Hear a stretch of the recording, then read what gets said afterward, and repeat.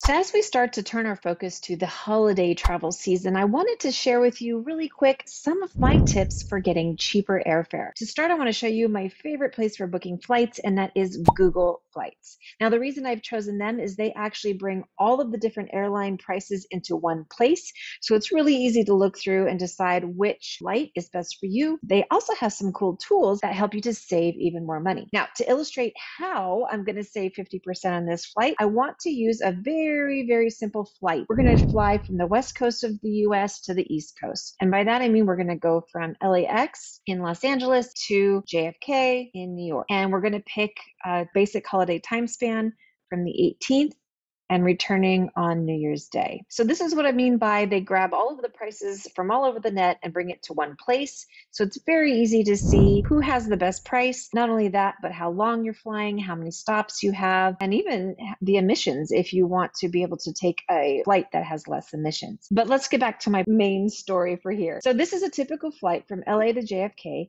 If you come to this middle section here, you'll see that it's saying prices are high for this time period. This is a great tool that Google Flights has so that you always know what you're looking at. Are you buying when the price is high? Should you buy it now? Should you wait? This is a great tool for those things. Another tool that's great for these is this track pricing. If you have the time to wait to buy your ticket, then I always suggest toggling this on, and then it will email you every time there's a price change. However, in this case, it is now September, and I'm looking at flights for the December time period. So it might be a little too close for comfort to wait on buying a ticket. You might have a little bit of maybe a week or two, but I wouldn't wait too long, or else prices will continue to rise and then you might be stuck buying at a very high time. All right, all that being said, so right now our cheapest price, and it's always highlighted in green, our cheapest price is $442.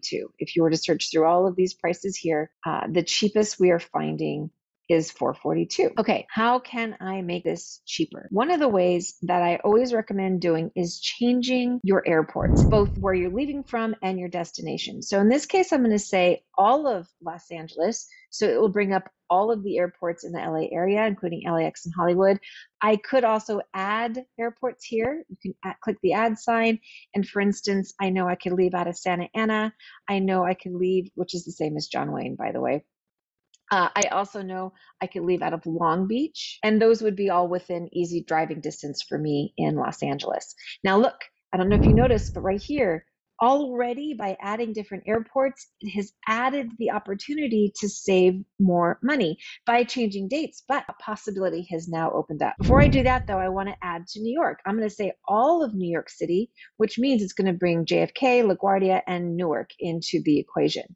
Now, look again, same thing. If I change the dates, now I've opened up my possibilities and have more opportunity to save money. So next step is to go to the date grid. Date grid is my favorite place to go because you can see, okay, maybe if I come on a Friday instead of a Saturday, or maybe if I leave Sunday instead of Saturday, or return on Sunday instead of Monday. This is a great place to go to see where you can get cheaper flights. So right now we're sitting at about $364 for the cheapest, but look, if I can leave on Wednesday and come back Friday, I can get it for only $225. Even better, if I leave Wednesday and come back on Tuesday, if that's in my ability to do, I can get it for $182.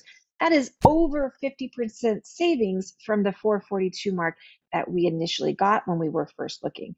I'm going to go ahead and click this in. Let's just say I can make these dates work, and we're going to see it change. And don't just look at the top. Although this is better, this is certainly better. This is close to 50% savings. The reason they said it's the best departing flights is because it typically has fewer stops and fewer length of time in the air. But if you scroll down here, you can see that the trip is $182. So these are the key tools I use with Google Flights so that I can save money on all of my flights. Yes, it involves being flexible on your airport. Yes, it involves being flexible on your date, but those are going to be the best ways to get the cheapest prices for your holiday travel. Now, one quick caveat to this, if this was you and you are planning to go to LA to New York this year and you're saying, oh, cool, 182. One thing I just want to kind of bring to your attention. Note that this is Spirit. Spirit Airlines is the ultimate cheap airline. You're welcome to fly it if you feel comfortable flying it, but just know that you're going to be charged for everything. And I do mean everything. You're going to be charged for luggage. You're going to be charged for every tiny peanut and drink. You're going to be charged for everything. That's why they're so cheap.